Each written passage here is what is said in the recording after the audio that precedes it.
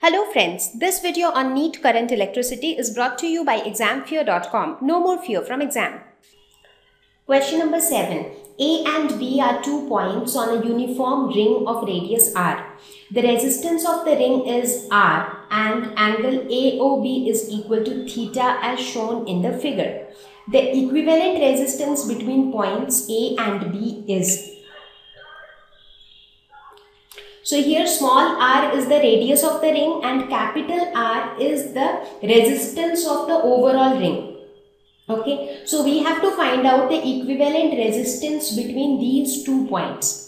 Now first try to understand the question that capital R is the resistance corresponding to this entire ring. So capital R is the resistance corresponding to 360 degree. So corresponding to angle 2 pi, capital R is the resistance. So corresponding to angle theta, what would be the resistance? R by 2 pi into theta. Correct? So that means for this part, the resistance would be R by 2 pi into theta. So this would be the resistance corresponding to this part. Now when I say equivalent resistance between point A and B, so does that mean only this resistance? No, this also means this resistance, because this is also the part between A and B. So what would be the resistance corresponding to this part? What is the value of this angle? This angle is 2 pi minus theta, right? So therefore corresponding to angle 2 pi minus theta, the resistance would be R by 2 pi into 2 pi minus theta. So that means corresponding to this part, the resistance would be R by 2 pi into 2 pi minus theta. Right? So now you have to calculate the equivalent resistance between point A and B. So that basically means that this is point A, this is point B. So from A and B you have one resistance like this, you have another resistance like this. That is what the combination is. You see, between A and B on one side you have a resistance, on the other side you have another resistance. So this is basically a parallel combination. So one resistance is R by 2 pi into theta, the other resistance is R by 2 pi into 2 pi minus theta, and these two resistances are in parallel. So therefore R1 by R equivalent will be equal to 1 by R by 2 pi into theta plus 1 by R by 2 pi into 2 pi minus theta. So this can be written as 2 pi by R theta plus 2 pi by R into 2 pi minus theta. So now here 2 pi by R is common. So 2 pi by R into 1 by theta plus 1 by 2 pi minus theta.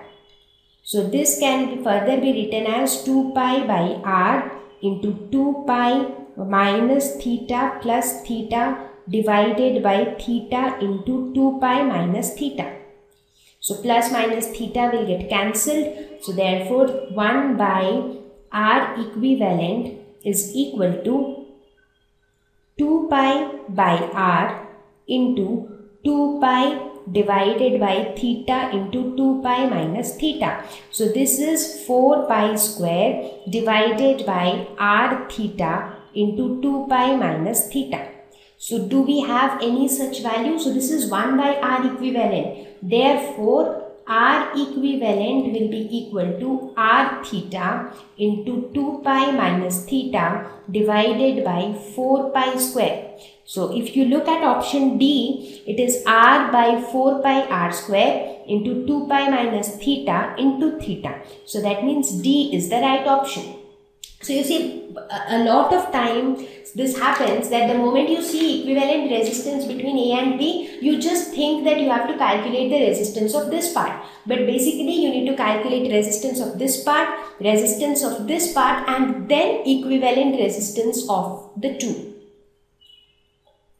Let's now look at question number 8.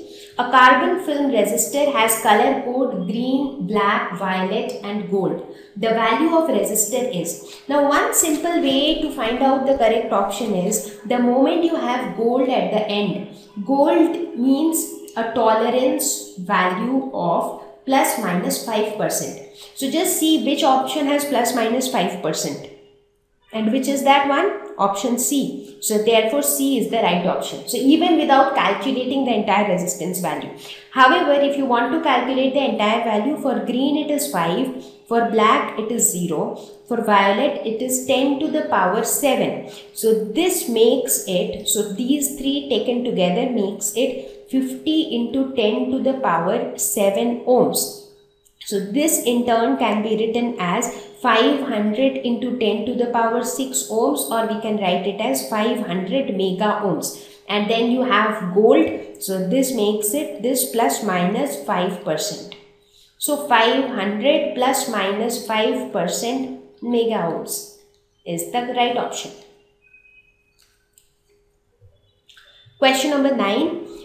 In an ammeter, 0.2% of main current passes through the galvanometer. If resistance of the galvanometer is G, then the resistance of ammeter will be. Now, even before we start solving the question, here this question is all about a galvanometer which has been converted into an ammeter. And how do we convert a galvanometer into ammeter? By putting a small resistance. Why small? Because we want to measure current. So we want more current to pass through that small resistance. So by putting a small resistance in parallel. So basically, if this is your galvanometer, you put a small resistance which we often call as shunt in parallel to the galvanometer. Okay.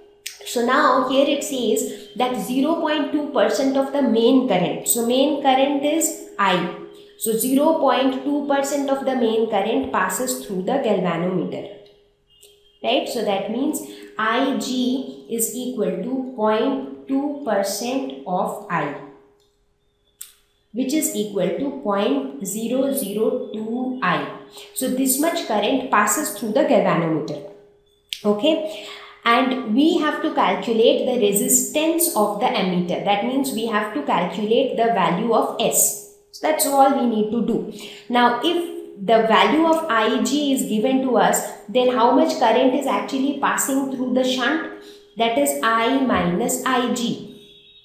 Right? So we can say that current that is passing through the shunt is equal to I minus Ig, that is equal to I minus 0.002 I, which is equal to 0.998 I.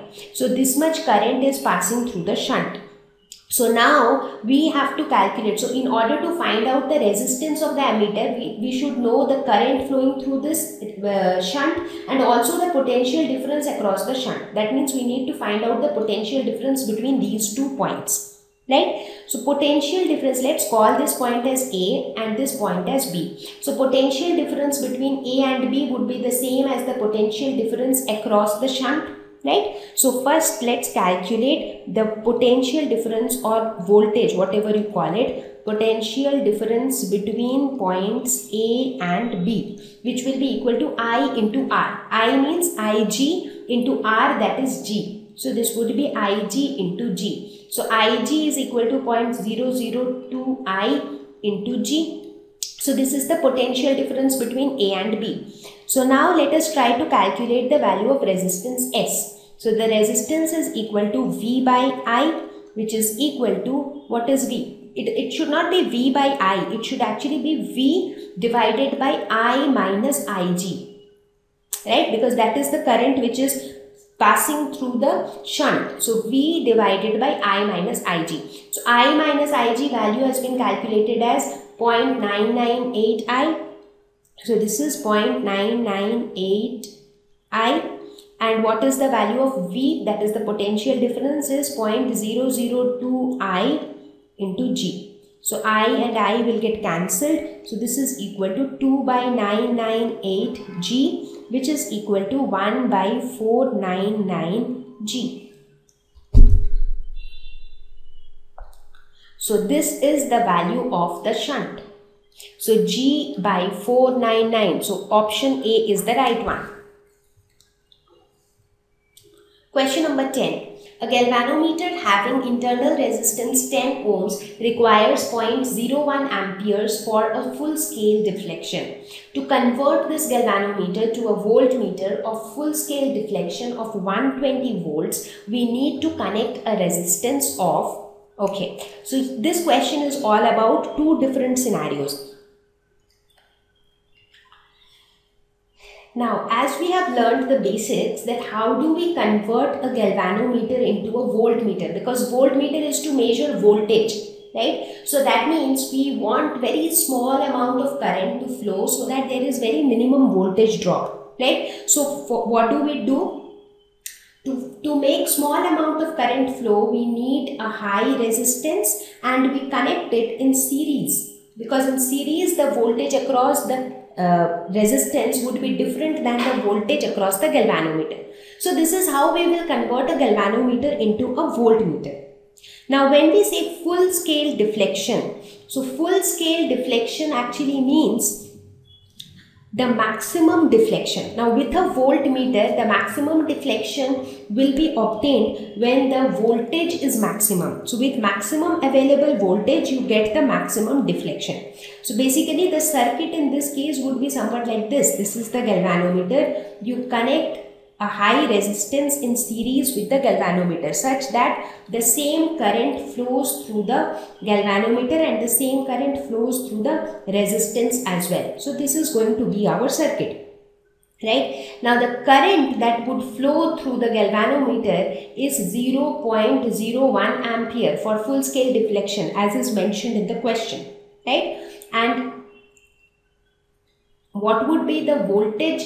So the potential difference, it is also given as 120 volts for full scale deflection again. So that means the maximum voltage or the maximum available voltage for this voltmeter would be 120 volts. So that's also given to us. Okay. So now let us calculate the R equivalent for this circuit.